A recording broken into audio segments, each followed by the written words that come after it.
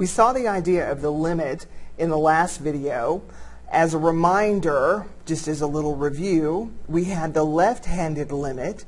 Here, generically, the limit as x approaches c from the left of our function f of x equals L. And the right-handed limit, or right-sided limit, the limit as x approaches c from the right of f of x also equals L. If that is the case, if both one-sided limits equal the same value, then it must be true that the overall limit, the limit as x approaches c from both sides of our function, must also equal L.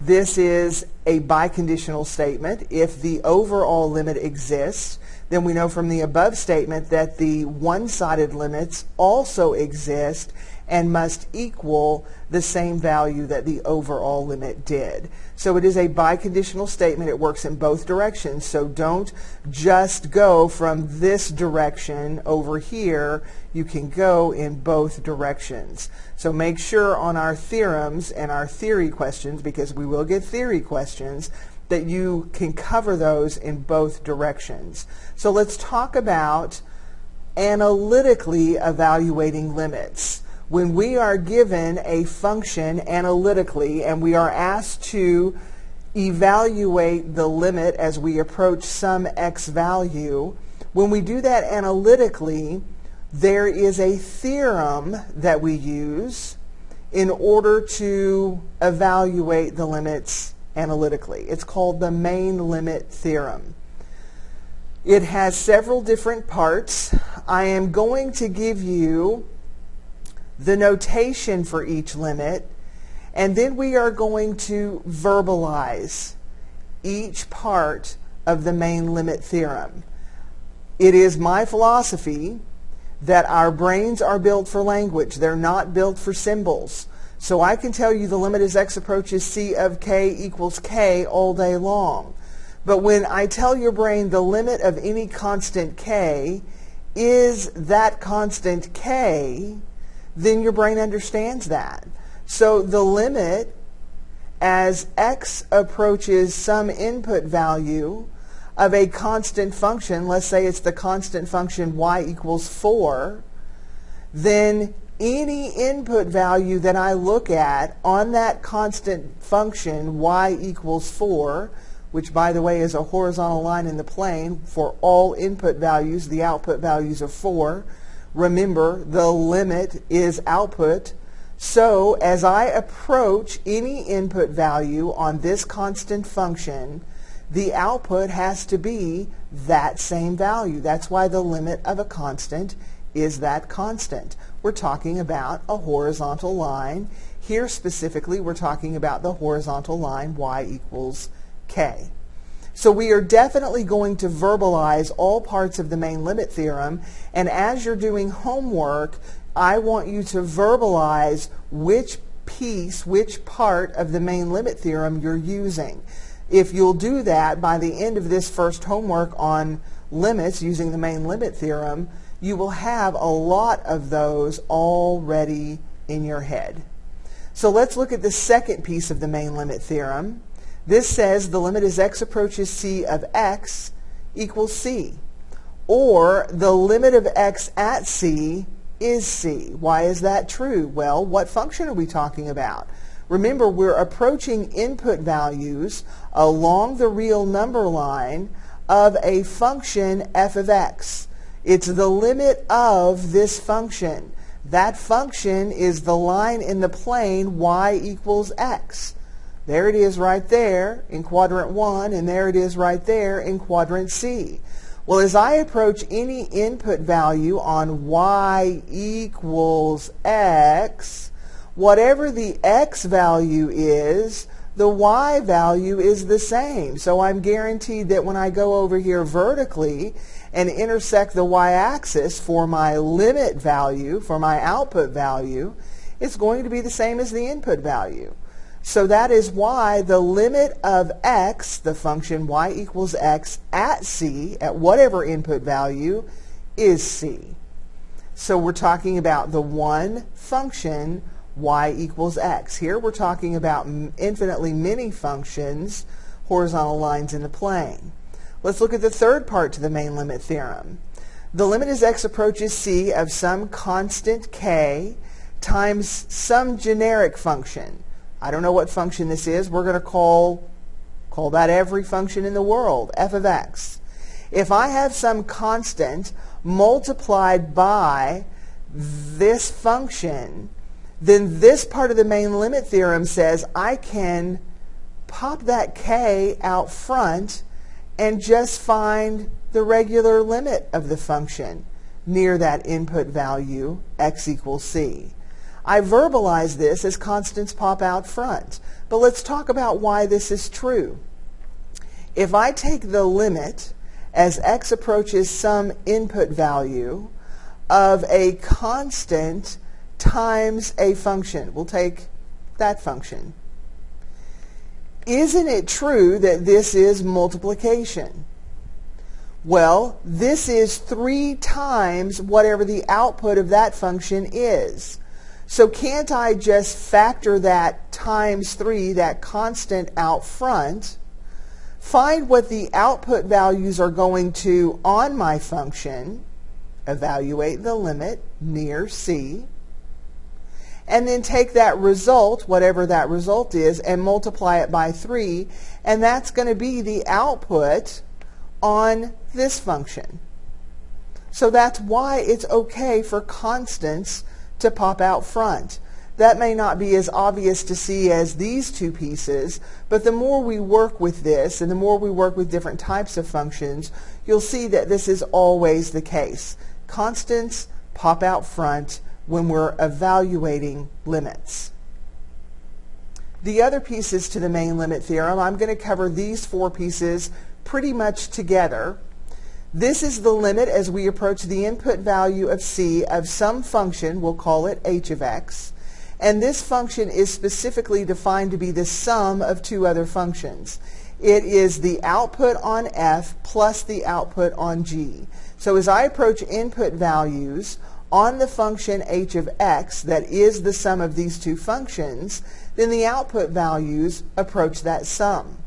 It turns out that if I look at what the output value is near c on f, and then similarly look what the output value is near c on g, and then add those results, then take the sum of the 2 separate limits, I will get the same value. So in essence, limits break up over addition. If I have a function that is defined to be the sum of 2 other functions, I can look at each individual limit near that input value and then do the mathematical operation of adding. So limits break up over addition. And if we look at the 3 rules that follow, limits break up over subtraction. I can look at each separate limit and then subtract the second one from the first one. Limits break up over subtraction. Limits break up over multiplication. I can look at the outputs of each function and then multiply their outputs, and I'm guaranteed it will be the output of this function near that input value. Additionally, limits break up over division. I can look at the outputs of each individual function that make up this function that is defined to be the quotient of those 2, and I can take the ratio of those outputs, and that is going to be what the outputs are doing on this function here. I do have to be careful that the limit as I approach the input value of c on the function in the denominator does not equal 0. So limits break up over addition, subtraction, multiplication, and division. Those are fairly straightforward.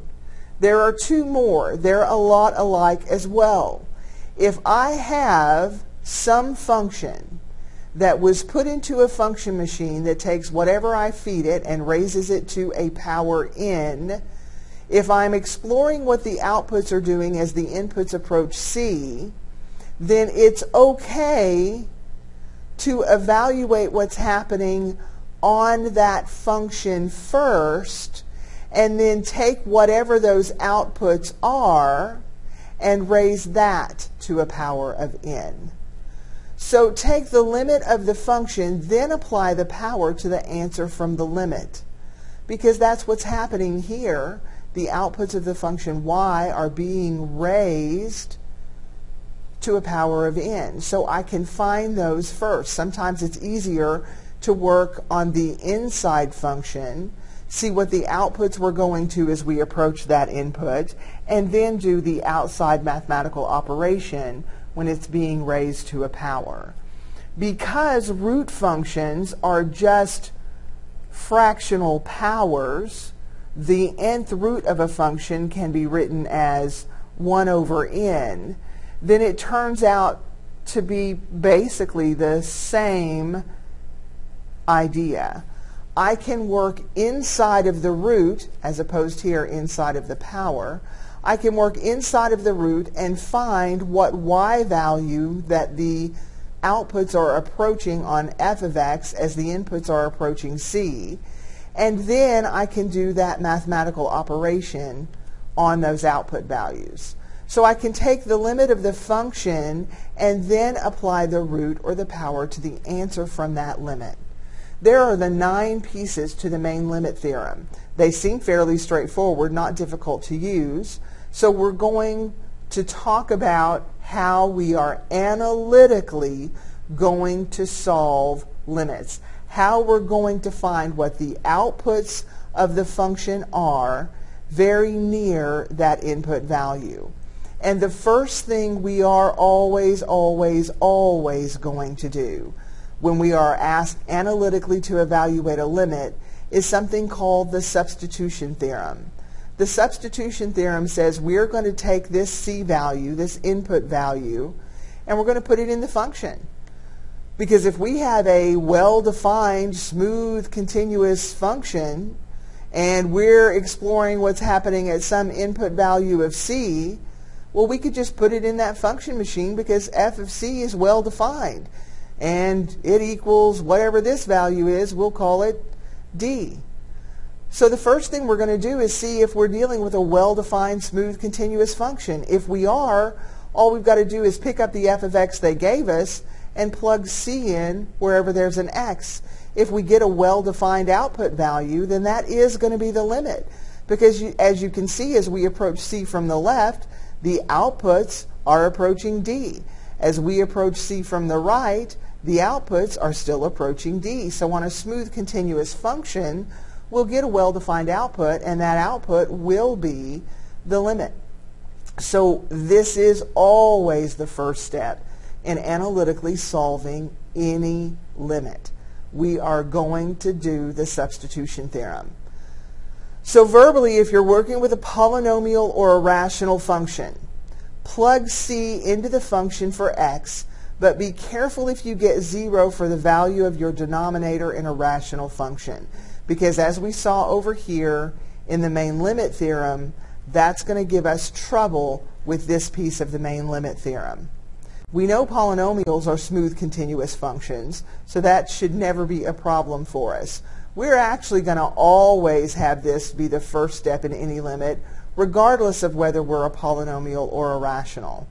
Even our trig functions and exponential functions.